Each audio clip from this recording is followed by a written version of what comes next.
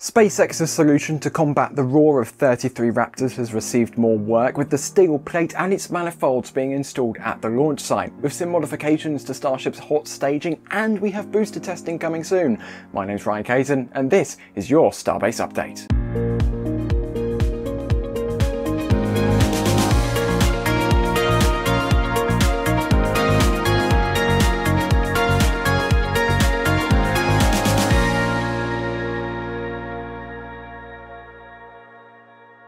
The ship quick disconnect plumbing's back. It has been lifted on top of the QD arm once again. Of course, this now includes the modification of it being in a higher position, as with the recently announced hot staging, including new rings on top of the booster, the point of connection to the ship has raised up about 2 meters. If you compare this QD to the previous position, you can see where it gained 2 meters of height to connect to the future ships. We also saw the movement of what is suspected to be one of the stabilizer pins being moved to the OLM. These pins are there to guide the booster on its way down during lift operations. You don't want to dent your Raptors because you hit them on the OLM. This week also saw more concrete pouring at the Orbital launch site. Over 200 concrete trucks have been used up to this point in the repairs to the Orbital launch pad so far after the inaugural integrated flight.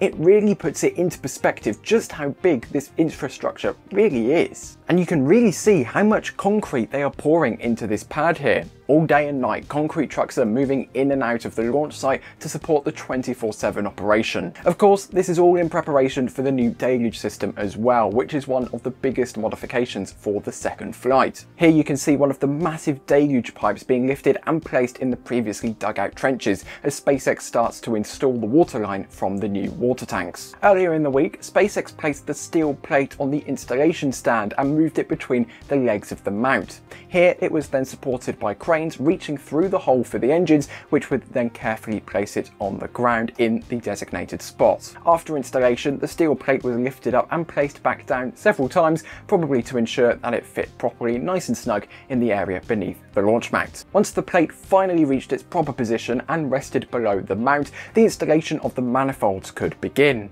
Here you can see one of the manifolds next to the OLM being removed from its transporter.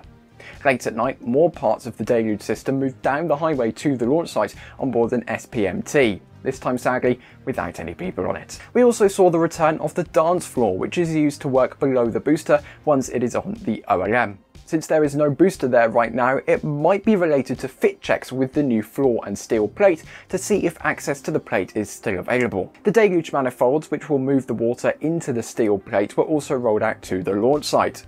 You can see the massive pipe connection demonstrating just how much water is expected to be flowing through here. Late at night, SpaceX started to install these manifolds. With the current pace SpaceX is showing, it doesn't sound ridiculous anymore to expect the return of booster testing in just a couple of weeks.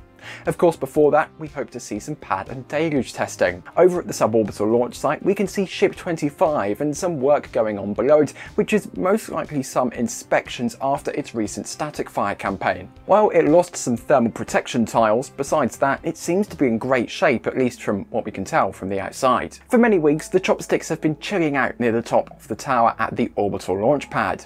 This is probably related to all of the ongoing work at the bottom of the tower, so the easiest way to not have the chopsticks get in your way is to raise them up. It's still interesting to see how long these sticks can remain in this raised position. It seems as if there are no issues for the cables and structure at all. Of course, we need to point out the giant elephant in the room, which was this huge American flag flying over the launch site in celebration of the nation's Independence Day. Taking a look at the production site, the next level of the new Mega Bay is making progress. With this installation, all 4 corners of the third level are now installed. A quick note, while we might refer to it as Mega Bay 2, as that's the agreed upon nickname in the community, it's probably not the official name. For example, the first Mega Bay is officially known as High Bay 2. But wait, there's more! Another segment of the Mega Bay was moved from the pre-production area to the construction site. SpaceX really is assembling this new building at a mind-boggling pace. In case you didn't know, the preparation area for the Mega Bay is behind the Starbase sign. Here we can see multiple segments of the new building being prepared and assembled. Over at the old Mega Bay, also known as High Bay 2, Booster 9 is still waiting to begin its static fire campaign.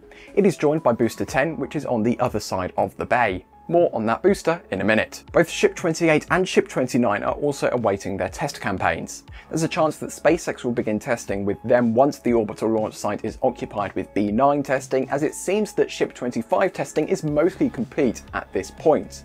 What we could see is a rollback of Ship 25 to make space at the launch site a final inspection at the rocket garden before rolling it out again for stacking on top of Booster 9. Over at the tent yard, we can see the new production building expansion being built. For now, it is just the initial frame, but with the current pace, it's just a matter of time before it'll get its cladding. Do not mistake this building to be small. It doesn't help when you have the high base for scale, but as you can see here with the cranes below it, it is massive. It's also slowly getting its roof. Later in the week, a fourth level of the Mega Bay was started, with one of the first corners going up. And to close off this week at the production site, we saw some work on the thermal protection system on upcoming ships. You can see the yellow markings on the TPS tiles and also some missing half tiles next to the world lines of this ship. Even further down Highway 4 over at the Massey's test site, not much happened at the beginning of the week. We see the usual few test tanks and cranes, but beside that it seems to be quiet, which would change later in the week. It's always a good sign at Starbase to see traffic cones. These cones usually mark a no parking area in preparation for a vehicle rollout. However, what's special about these ones is that they lead to the former gun range. We also saw counterweights being placed on SPMTs on the day before the rollout, which indicates that a heavy payload will be loaded onto them. These counterweights make sure that the centre of mass of the whole stack is stable. This reduces the risk of a precious ship or booster tipping over into the South Texan marshland. Late at night, Booster 10, probably the next super heavy booster to fly after B9, rolled out to the Massey's test site. Here it will undergo cryogenic proof and pressure testing before rolling back to the production site for engine installation. SpaceX built this Massey's test site to move these more tedious cryo tests away from the launch site to not get in the way of ongoing infrastructure work there right now and flight campaigns in the future. Another bonus, no big road closure is needed for the roll from the production site to Massey's and back. This image of the underside of a Starship was shared by Elon Musk on Sunday, and even though it may seem a bit bland on the surface, there's a lot we can uncover. First of all, let's identify this ship. In the corners of the image we can see some sort of infrastructure resembling a test stand leading to Ship 25. This could be confirmed by this little box right here, which is the hydraulic power unit. Ship 25 is the last ship with this on board, and you may remember Booster 7's HPU failing spectacularly during the first integrated flight. If we take a closer look at the Raptor vacuums, the three larger engines around the outside of the engine section, you can see that they've actually been bolted to suborbital pad B, which is used as a test stand.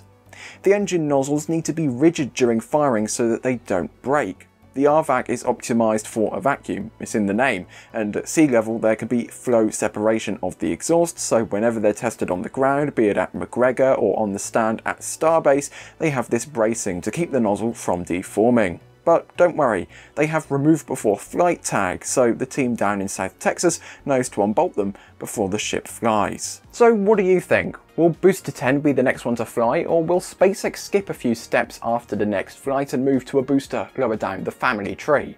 Let us know in the comments. Thanks for watching, and goodbye.